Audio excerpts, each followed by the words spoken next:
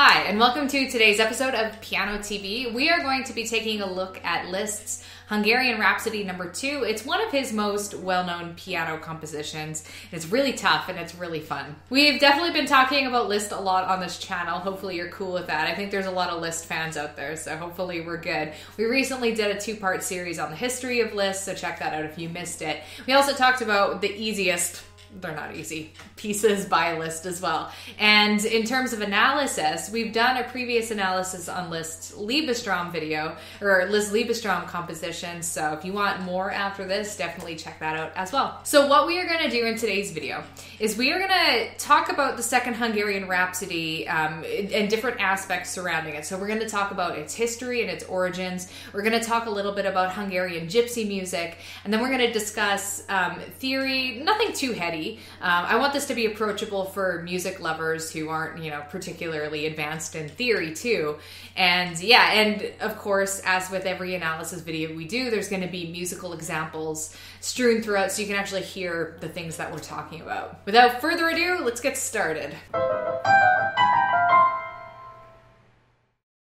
There are actually 19 Hungarian Rhapsodies in total, which were composed by Liszt between 1846 and 1853.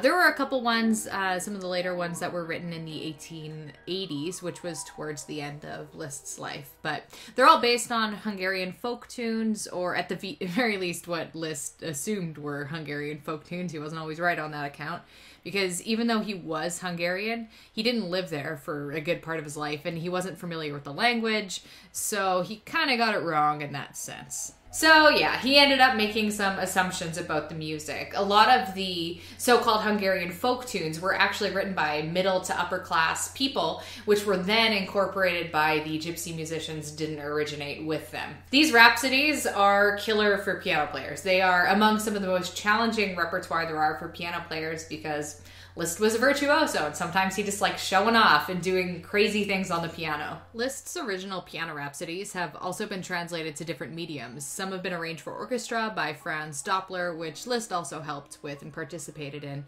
And Liszt himself also arranged some of the rhapsodies for piano duet and piano trio. However, in today's video, we're just going to be focusing on the solo piano version of the second Hungarian Rhapsody. And we're obviously not going to talk about all 19 rhapsodies. We're just going to be honing on the second Hungarian Rhapsody. So the very first thing I want to do with this video is show you the bold opening theme, which was noted by Liszt in 1846 as something he had heard. But we really don't know for sure if this is a fragment from like a Hungarian gypsy melody. We only know that he said it was. It could have been something he made up too.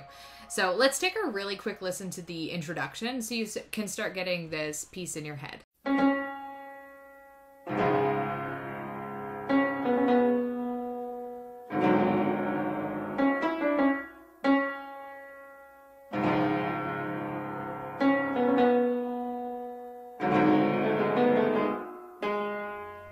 The work was composed in 1847 and published in 1851 when Liszt was about 40 years old. And even basically right after he published it, it was a huge success. People loved it, and it even ended up kind of annoying him because it became so popular. And this happens with musicians sometimes. They release something, it becomes a hit, and then they kind of get sick of it, and they get sick of all the hype.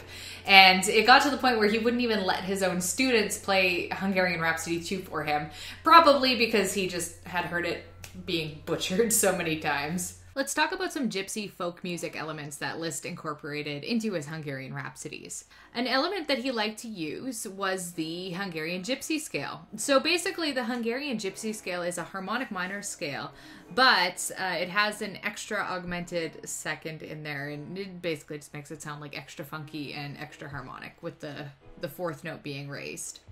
This is also, just kind of a fun fact, this is also a common scale in flamenco music.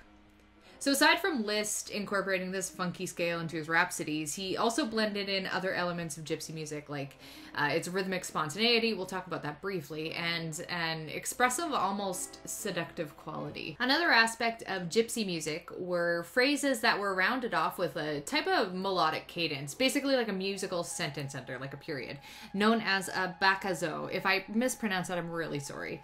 The melodic phrase end starts with the second scale degree, goes to the tonic, goes to the leading tone, and then goes back to the tonic. It's just kind of a way to close a phrase. So at the start of the Lassen, which is the first section of this rhapsody, you'll notice that Liszt does this, one of many times anyway, in the 5th and 6th measures. I'm going to show you a really brief audio clip just of this the beginning of the Lassen, so you can get a sense of what that's going to sound like.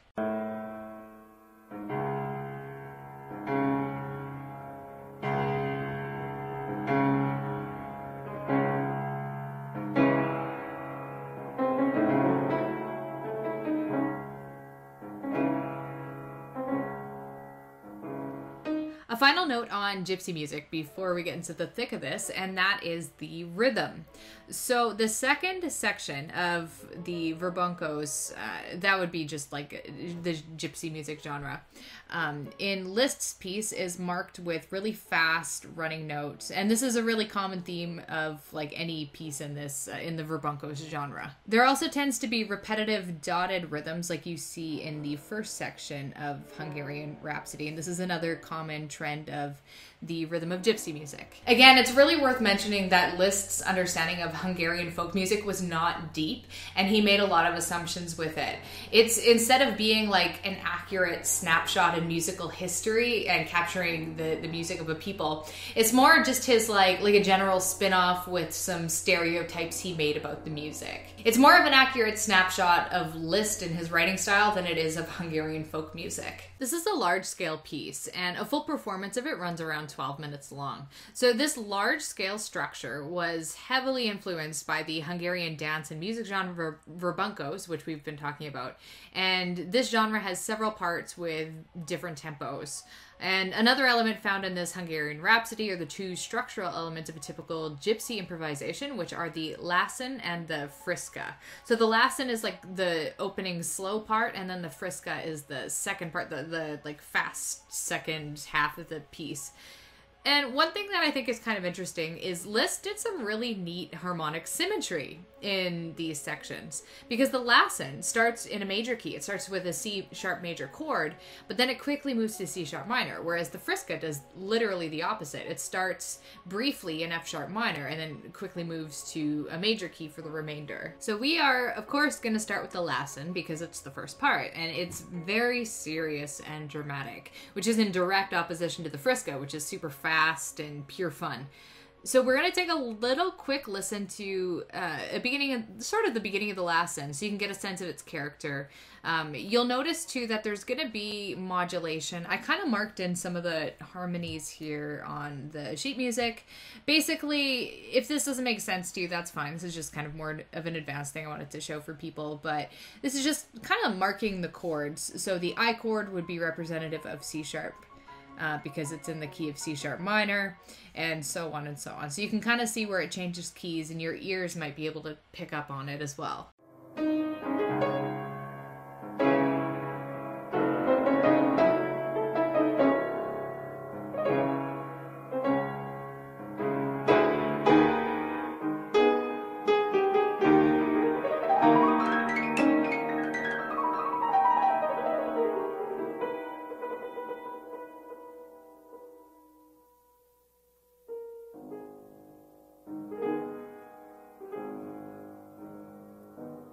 The lively and playful Friska section starts in the key of F sharp minor, but I think it's interesting, Liszt doesn't start this on an F sharp minor chord, which is a typical thing for composers to do.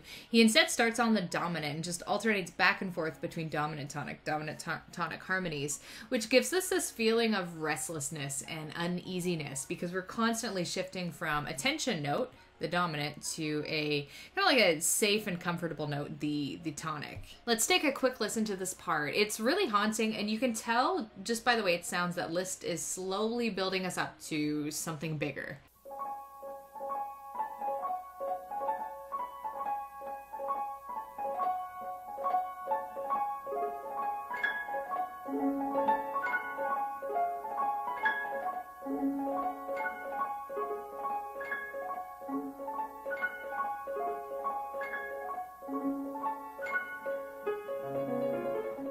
After the build-up, the volume starts to increase and we start to accelerate, poco a poco excel a crescendo. So poco a poco accelerate and crescendo little by little.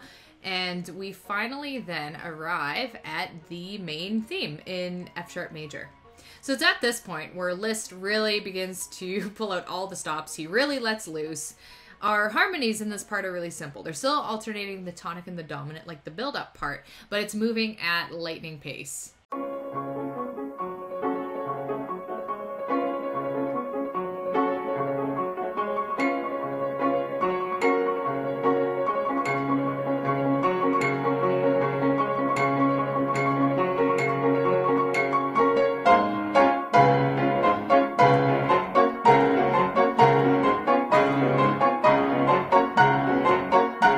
The energy and enthusiasm continues on for a really long time, and performing it is really tough. It takes a lot of endurance.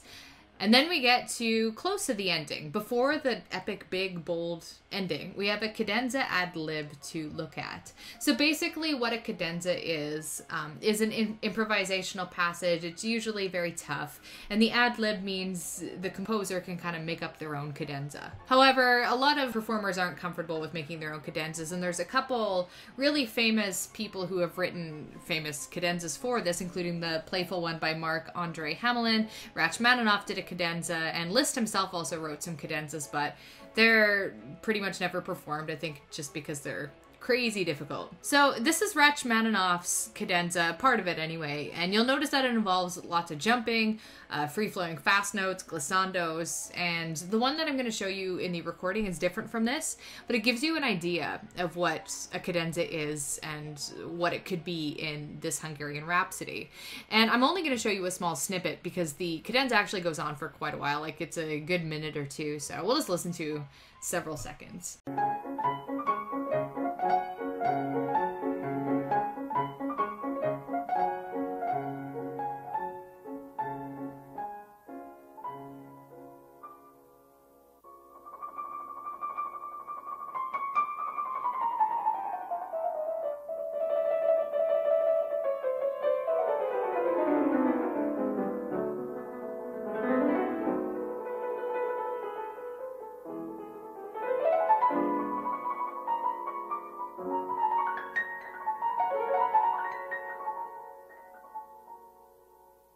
The Rhapsody ends with huge fanfare and flourish in the key of F sharp major. It's written in prestissimo, which is very fast, and there are jumping octaves that span the entirety of the keyboard.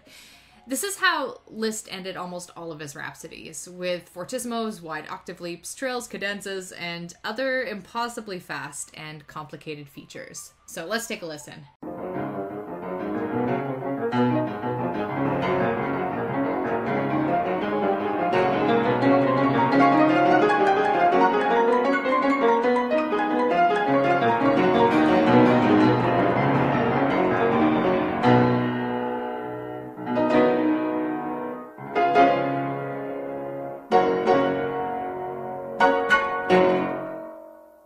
And that is all for this analysis on Liszt's Hungarian Rhapsody. I highly encourage you to go check out Valentina Lissitz's version. It's free on YouTube. It's it'll be a very good use of 12-13 minutes of your life. Definitely go check that out and be amazed. Thank you to everyone who helps make these videos possible. Thank you for watching. Give it a like if you enjoy this type of video. Leave a comment if you have any suggestions for future videos along this line. Like if you have a specific composition that you really want me to take a look at, let me know. And I do always keep track of your requests. I have a ton of them, so I'm not going to get to everything, but I always read what you guys have to say, and I really appreciate your comments. Okay, catch you in the next video.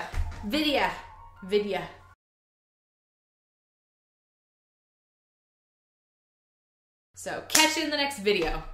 There, I can say it like a normal person.